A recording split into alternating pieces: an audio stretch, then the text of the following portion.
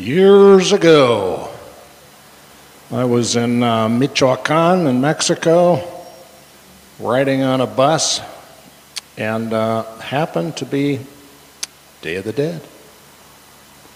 And the bus went right past and through Pátzcuaro in Michoacan. Pátzcuaro is a town around, it's next to this beautiful volcanic lake, and all around the lake live the Purépecha Native Americans, Native Mexicans. And that lake and that town, that's Day of the Dead headquarters. That's where it all got going, was in that native village. This tradition, as we practice it here, got started in that part of the country. And I was so blown away by seeing hundreds and hundreds of people in the cemetery of Pátzcuaro with bonfires burning in front of the graves, and they were partying hardy. As I recall, it was late at night as the bus passed through, and wow, what a scene. Flames and embers going up into the air, and joy, life, a lot of life in that cemetery, a lot of life. I don't believe in death. There is no such thing. Subjectively, that is. And this, I think, is an important thing to think about. I'm just going to share with you how I look at this subject. See what you think. We'll have a discussion as we mill around and look at our ofrendas after worship. We can have discussions about this. I'll just give you my own point of view, having been there for the deaths at the time of a number of people in my career. And what I've heard from many reports from people around the world, actually, about near-death experiences. And one of the very many serendipities of my serendipitous life, I got to know a guy by the name of Mike Murphy, who's the founder of Esalen Institute up on the California coast. It's sort of the headquarters of the human potential movement. Really interesting guy. And the way I got to know him is he happened to live next door to the church I was serving in Sausalito. Crazy.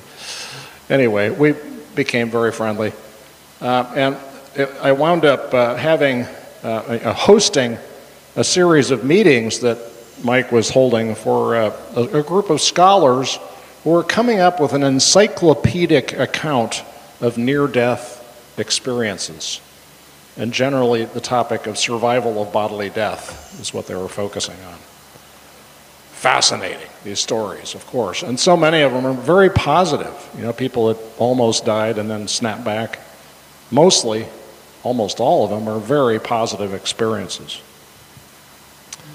And all this is, you know, over the years got me thinking about this topic and realizing that, you know, for me, when my time comes, I will never know that I'm dead. Because when you're dead, you don't know that you're dead, right? So that's just not something I'm going to get to experience. I will not experience death, being dead, right? Now the run up to it, sure, but the actual death, I will not know. So for me, there is no such thing. I don't believe in it. Yeah. Obviously, there's a subjective thing that we use the term for. You know, there's medical definition of it that's pretty solid. But in the run-up to it, you know, I think for some people, not everybody, but for some people, there will be a period when all your sensory input stops, right? You stop receiving input from the world, and you're in a dream state, a kind of dream state. And because you're not receiving input from the world that would tell you what time it is, You are out of time. You have exited from the realm of time. And so for a few seconds, minutes, however long, you're in eternity, experiencing eternal life. So that I believe, even though I'm a pretty whatever, this kind of guy about this kind of thing, I'm not a woo-woo person in case you haven't figured that out. But I do believe that there is a subjective heaven. There is a subjective realm that we enter of eternal life. And that we can enter that in our last moments. But we don't know that they're our last moments. We just know that we're in it. And people who have had these experiences report them as a kind of an experience of subjective eternity. Subjective meaning something you experience, rather, you experience, your experience, what's going on in your mind and your soul and your heart, as opposed to what other people see. So, I am a firm believer in subjective heaven. Yes, I believe it. And I believe that the task before us is to make that as good as we can by cultivating our imaginations,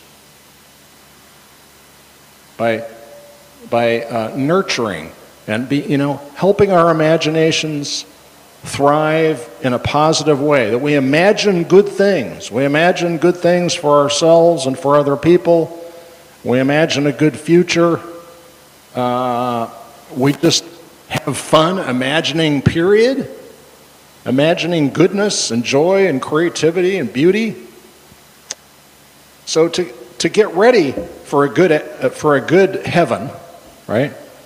For a good final experience of eternity, to get ready for a good eternal life, we need to cultivate our imaginations. Cultivate our positive imaginations. And guess what? That's a really good recipe for living, period, anyway, right? It's good for living all the time. What's good for developing a wonderful experience of eternity at the end is also good for us now. Cultivating our imaginations of a better world, especially today, right?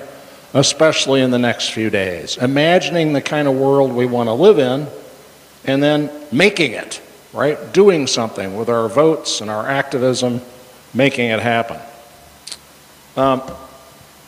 In the Bible, it's kind of complicated, this whole subject about heaven and the afterlife, etc., because there's no fixed ideas about that. It's mushy. There are different versions of what happens after death in the Bible, right? It's not consistent at all, which keeps it interesting.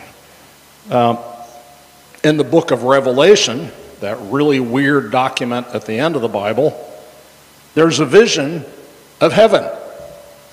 Chapter 22. It's pretty great, 21 and 22.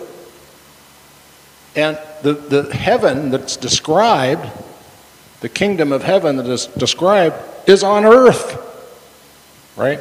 It comes out of the sky, out of the highest heaven, and descends and lands on the earth. And what is it? It's a beautiful city. Beautiful city with 12 entryways, representing the 12 tribes of Israel, but also representing all the peoples and tribes and cultures of the world. And people come and go. There's no border patrol, no migra, right? You walk in, you walk out. The doors are open. It's gorgeous. All the doorways, the passageways are beautiful. The city is beautiful. Yes, here's what it says. And I saw no temple in the city, for its temple is the Lord God and the Almighty and the Lamb. And the city has no need of sun or moon to shine upon it, for the glory of God is its light, and its lamp is the Lamb. By its light shall the nations walk, and the kings of the earth shall bring their glory into it, and its gates shall never be shut by day, and there shall be no night there. They shall bring into it the glory and honor of the nations. It's international. It's not heaven is only for heaven people. You know? It's not a Christian nationalist city at all. It's multicultural, international. Then he showed me the river of the water of life, bright as crystal, flowing from the throne of God and the Lamb through the middle of the street of the city. And on either side of the river, the tree of life with its 12 kinds of fruit, yielding its fruit each month. And the leaves of the tree were for the healing of the nations. There shall be no more anything accursed, but the throne of God and the Lamb shall be in it, and his servants shall worship him and see his face. His name will be on their foreheads. The night shall be no more. They need no light of lamp or sun, for the Lord God will be their light, and they shall reign forever and ever. Ooh. Sound good? So you got really nice city planning here, right? There's a river runs right through the center of the city. Anybody ever been to Chico, California? Do we have anybody here from Cerveza State? No? That's the nickname. A lot of beer gets drunk there. Anyway, Chico is magical because it has it's just like this. It's a city that has a river that runs, snakes right through the very center of this beautiful town. It's gorgeous. So imagine that, a city that has a river running right through the middle of it, and there's trees, and you can eat, and it's everything. All the beauty of the city is public. It's public goods. It's not private. You don't have to pay to go and see the beautiful stuff. It's just there. So, you guys, you kids, I want you to, here's my assignment to you. I have an assignment for you guys, and that is to draw the perfect city. When you're doodling, like you're bored at school, like when you've already aced all your classes and you're good. You don't have to worry, and then you're bored, so you start doodling. I challenge you to doodle images of the perfect, most beautiful city that you can imagine, right? That's what this passage, it's really cool. It's like, you know, was it written by a city planner? You gotta wonder, you know. Wouldn't it be great if the city of Simi Valley had a planner who was following this model of how to make a beautiful city? It's awesome, and it's on Earth, right? And it's earthy, right? Yeah, no dark alleys where bad things happen. Light everywhere, and the other thing is there's no temple. There's no religion there. Huh? She doesn't like it. Yeah. No religion. There's no separate religion. Just life is religion, right? Nor, you know, walking around, being there is all the religion you need, right? There's no temple. The whole city is like a temple, right? I just read a book about the Comanche Indians, Native Americans. Whoa, don't mess with Comanches. Wow. Anyway, pretty intense story about the Wild West. But at the end, Quanah Parker, who was the leader of the Comanches, settled down on the reservation and got into Native American religion in a deep way. And he said this, he said, the white man goes to his church and talks about Jesus, he says. But the Native American goes into his teepee and talks to Jesus. Yeah? That's what was going on here, right? In this city. So what you got here is a vision, a beautiful vision.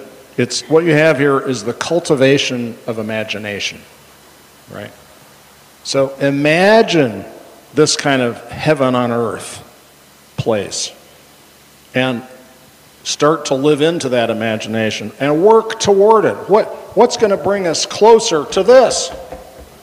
You know, what kind of public policies, which politicians are going to bring us closer to this? Let Revelations 21 and 22 guide your hand to rate, to mark your ballot, right? Let this be your guide. This is your voter guide. Your voter guide right here. This is your voter guide right here. So yeah, if we cultivate our imaginations for this kind of heaven in our subjective experience and in our, as close as we can approximate it, in our real world, in the real world around us, then we're getting ready. We're making ourselves ready for a terrific eternal life and a terrific and better present life. St. Paul, Corinthians, he says this, I tell you a mystery. We shall not all sleep, but we shall be changed in a moment, in the twinkling of an eye, at the last trumpet. For the trumpet will sound, and the dead will be raised imperishable, and we shall be changed. For this perishable nature must put on the imperishable, and this mortal nature must put on immortality. When the perishable puts on the imperishable, and the mortal puts on immortality, then shall come to pass the saying that is written. This is from Hosea. Death is swallowed up in victory. O death, where is thy victory? O death, where is thy sting? If we have cultivated our imaginations, then there's no sting. The sting is taken away. And if we have cultivated our imaginations, we're also making ourselves receptive to visitations from those who have passed. Visitations in our dreams, and even in waking moments when we have a flash of recognition and a sense of presence of those who have passed on before us. I'm sure all of you at some point have had that experience. That is something to nourish, something to lift up, something to share, something to cultivate. Because when we do that, we are allowing the lives of those who have passed to flow through us in our lives and come to life in our imaginations, our thoughts and experiences, and that is eternal life. Happy Day of the Dead to us all, and may we prepare for a wonderful subjective eternity in the now. Amen.